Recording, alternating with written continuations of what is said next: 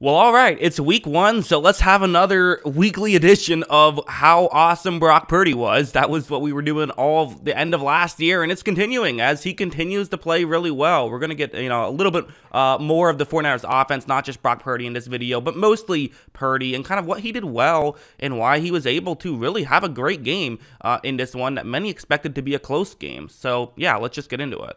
Let's start off with this play. What's going to happen here is this is sort of the classic. Can you be a number one wide receiver? Can you be a good quarterback? The key play, I feel like, not necessarily in terms of how common it is, but in terms of how important it is, especially for a team like San Francisco, who loves to run these over the middle routes, loves to run the football effectively. A lot of times what defenses want to do to counter that is to play a single safety deep, meaning that if you can have someone win on a go route on the outside, that can be huge because then defenses feel like they can't play this coverage either. So let's see if Purdy can win here. It's Ayuk who's on the outside going up against Patrick Peterson. And watch how once this play begins, you do see that Purdy, he's looking there the whole time. He knows where he's throwing the football, and it's not really that open. But here's the advantage, and here's why Purdy threw it. For one, hey, let's just give your receiver a chance. But also, Peterson's back is turned towards Purdy. Peterson can't really play the ball right here. He's playing the receiver. And so, because of that, putting the ball up there means that your receiver can adjust to the ball, whereas the defensive back cannot. And so as you see, was it a great, perfect throw? In a sense, yes, because it's where Purdy wanted it to be. It was more of a good decision, I would say, than a, good throw. But at the end of the day, if you're getting a touchdown, what's the difference?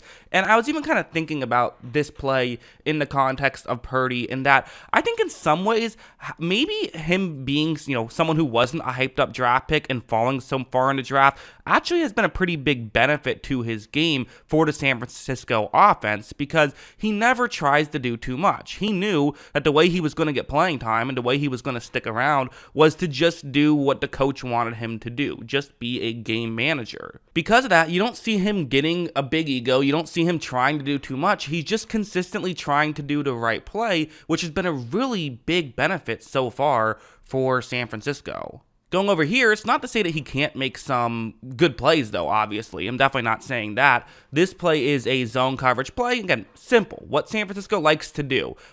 This is, that last play helps set up these plays, because now you have two safety deep coverages. So, okay, got to throw over the middle here. You have a receiver. This is Deebo Samuel running over the middle. So, all right, let's take a look there and see if he can get open. Right off the bat, Purdy is going to take the snap, not even a play action here, and because of that, a linebacker's drop back in the coverage and is in a pretty good position to try and make a play. He's getting over. I would say this is pretty good defense by 55 here for Pittsburgh. At the end of the day, no matter how good your play calling is, no matter how good your receivers are, all of that stuff, you're still going to have to make the throws. And Purdy has a window to make this throw, but it's not a huge window. And can he do it? Well, of course he can. Again, you probably knew by the way I set up this video that, yeah, he can. But again, that's a good throw. It's not it's not Ben Roethlisberger to Hines Ward in the Super Bowl, right? But you're rarely going to have those scenarios. What's more important is just hitting the, medium windows consistently, which is what he can do. Of course, I don't want to make it seem like they're all really tight windows. No, there absolutely are some throws that are, easier to make. This one, I believe this is supposed to be man coverage. I can't actually tell if this is, maybe someone blew a coverage here, and that might have been the issue. If I had the all-22, I could probably describe it a little bit better. So again, if someone in the comments has a theory, I'm sure you'll post it in the comments below, and I would appreciate it. But for now, what I believe happens is this is supposed to be a one-on-one matchup on the outside. It's once again Brandon Ayuk. This route on paper could work, so that's where Purdy's going to look towards. As you see, Purdy does in fact take the snap. He fires over here, and you see that right here, there is a wide open receiver. Ayuk got wide open here. The reason why I thought maybe it was a blown coverage is it looked like the player who was supposed to cover Ayuk played really far off. I think maybe he thought it was zone. Everyone else thought it was man. Kind of looked like what happened. But again, guy wide open, easy throw for Purdy to make. That's true. But again, it's just as difficult to make a throw exactly where you want it to be if the receiver is wide open as if they're covered, and there still is value in putting this ball right on the money here. As you see, Purdy does in fact put this one right on the money, which allows Ayuk to pick up a little bit more yards. It wasn't anything crazy on this play, but let's be honest, we've seen it be crazy on other plays, and Ayuk still did get an extra 5 yards than if the throw made Ayuk, have to slow down and get tackled right away. So there still was added value in that simply, but obviously, not the highest degree of difficulty throw. Not saying it is, but, the thing about Purdy is he makes the easy throws, he makes the medium throws, and he makes the hard throws too when he has to. But also, this is a really important play, and understanding what Brock Purdy's value is for San Francisco and why we've seen really them have more success than they had even when like Garoppolo was quarterback. And I think we all agree Garoppolo maybe not a star quarterback, but a quality quarterback, someone who can play. The reason why we've seen San Francisco have even more success with Purdy is, I would say he makes less mistakes, Purdy does, but also something like this, this is really Purdy's value at the end of the day, where it's going to be a zone coverage play, and the idea is to get Brandon Ayuk isolated one-on-one on the outside. That's what they're trying to do here. It's a zone blitz that Pittsburgh is running right here, and what they're going to do is they're going to have first they have a player who's running to take away the safety. And so that's what they want to do. Get the safety out of the way, get Ayuk one-on-one on the outside, hopefully he can get a touchdown.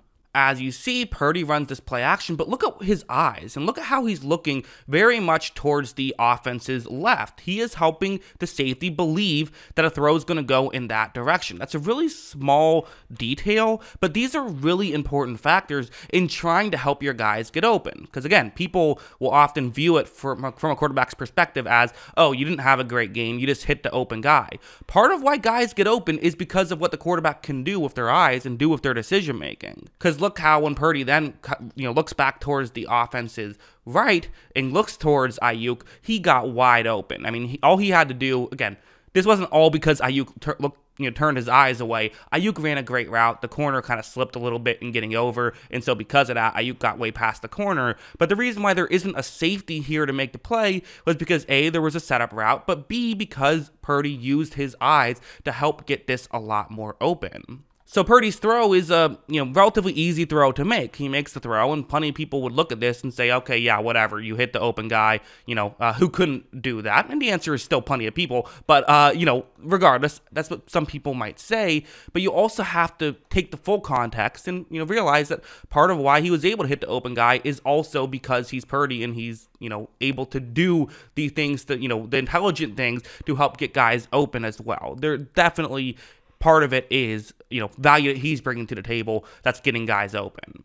And of course, I gotta talk about a Christian McCaffrey play. You might be saying, wait a second, isn't this a Brock Purdy video? Why are you talking about Christian McCaffrey? Well, because it's kind of related, and shut up, it's fun. So, we're gonna start off this play by talking about Brandon Ayuk. Very odd thing you might be thinking I'm doing, but you'll see why in a second. So, okay, Brandon Ayuk, his block is he's going to start off blocking the edge rusher, but then he's going to move up to the next level eventually. That's kind of what he's supposed to do. Just get in the way of the edge rusher. You're not expecting him to fully be able to block this edge rusher one-on-one, but edge rusher not exactly expecting Ayuk to be blocking him. So that element of surprise can sometimes, actually allow you to block him one-on-one and let the tight end who's next to you go and block someone at the next level. However, here it doesn't quite work as designed. Ayuk kind of gets blocked out of the way a little bit. Tight end's able to pick it up, make a nice play, but Ayuk, still is able to get to the next level. But again, in a perfect world, you would have a tight end at the next level instead of a wide receiver at the next level.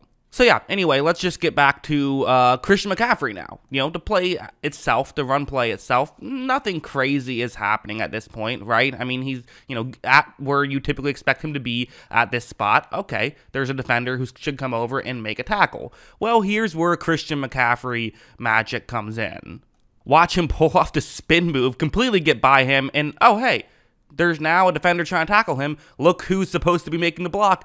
It's Brandon Ayuk. Now, like I said, you'd like this to be a tight end, right? It's Brandon Ayuk. What is he going to be able to do? Well, watch him. I mean, just annihilate this block. Knocks the defender to the ground. And, I mean, that's just an incredible play by him. I mean, really good stuff. McCaffrey's further down the field at this point. And now he has another skill position player who's, down the field trying to make a play.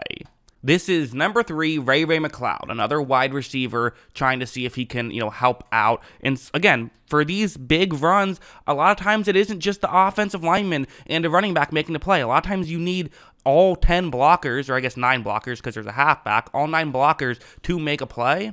And watch Ray McCloud really pull this off nicely. McCaffrey does some great work to help out his blocker and run around where the defender is. And even I think the threat of Ayuk getting forward down there still made it tougher to make the tackle. And also McCaffrey is awesome and is able to pull off the play that way. So awesome team offense. And this is just kind of what we expect from San Francisco, really. I think you could argue this play wasn't ideal. I mean, he didn't really have the internal body clock that maybe you would have liked to see him have here. I think this is probably the one nitpick you would have. It would have been nice for him to, again, it was his blind side. I'm not blaming him necessarily for not being able to see it, but at the same time, TJ Watt's one-on-one on the outside, got to be a little bit more aware than that, I think. So it's a nitpick, but that was kind of, he did lose the football and Watt recovered there.